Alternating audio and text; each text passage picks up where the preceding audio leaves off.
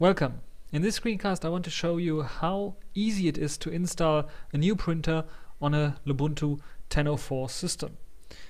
So I have an USB printer here and I will plug it in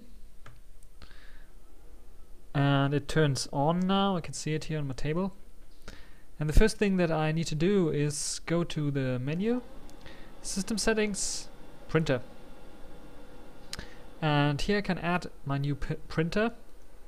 Click on Add, and you can see in my list it is automatically detected a printer connected to the USB port.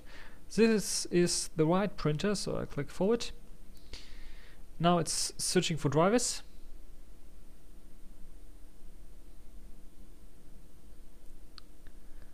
And as soon as it has those drivers, it's ready, and I can give it a name if I want to. I'll just leave it to the default. Click apply, and now I can print a test page if I want to, and my printer is ready to use. So this is how easy it is on Lubuntu 10.04 to install a printer.